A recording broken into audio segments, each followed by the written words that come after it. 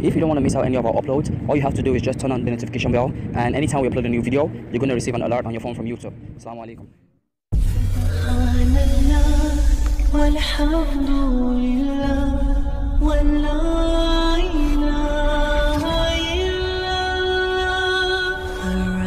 I mean, one of the things, what's really interesting to me is the Muslims had no interest in proving the existence of God.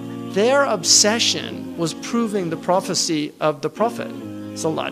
All their books are about proving he was a prophet. Because if you prove he was a prophet, ipso facto,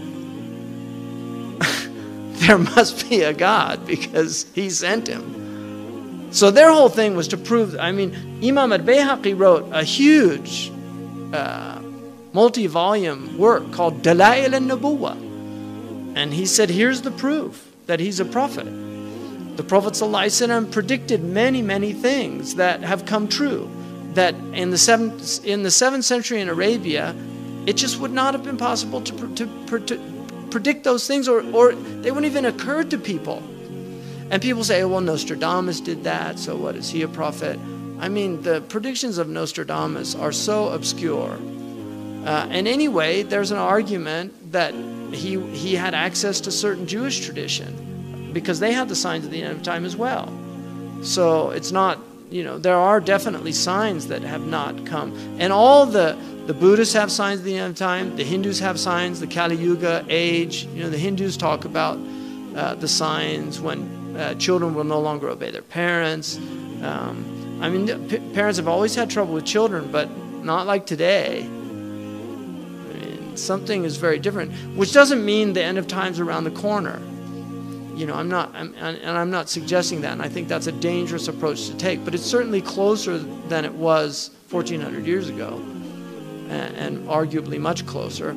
And there are many signs that should be troubling to people. The Prophet predicted same-sex marriage. That's a sound hadith. He said the end of time will not come until a man marries a man and a woman marries a woman.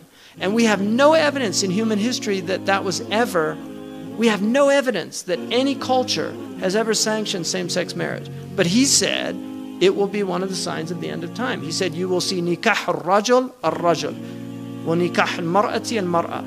And nikah here means clearly marriage because homosexuality existed, so he wasn't talking about homosexuality or musahaqa. He was talking about marriage. So, he predicted that the buildings of Mecca would surpass the mountains. And who could have thought of that in the 7th century of Arabia? Who could have thought of that?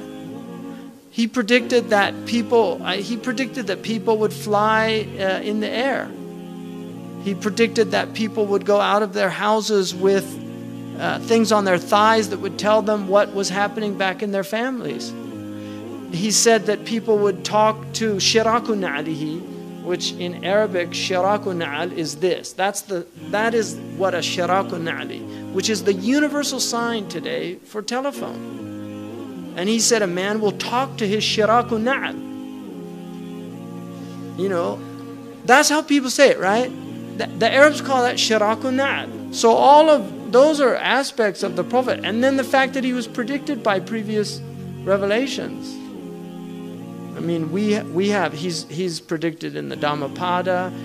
There's a Hindu professor that proved that he was predicted in the scriptures in Sanskrit. He wrote a whole book on the Kalki avatar. And he said he didn't become Muslim. That's what's so weird about it. But he said it could be nobody else but Muhammad. It has to be him. So he was predicted in the Old Testament. What was Salman al-Farisi doing in Arabia? He was looking for the last prophet. He'd been told about him. Why were the Jews in Yathrib? There's a lot nice places to live for the Jews at that time. They came from Sham. Why would they live in Yathrib, middle of the Arabian desert? Because they actually believed that the last prophet was coming from that place. There were rabbis in Yemen who knew that he was coming. 80 years before the prophet was born, there was a Yemeni chieftain that tried to take over Medina, and when he found out it was the place of the last prophet, he made a waqf, which is where the prophet's house was. And he said, I want this to be where that prophet lives. I mean, these are all recorded.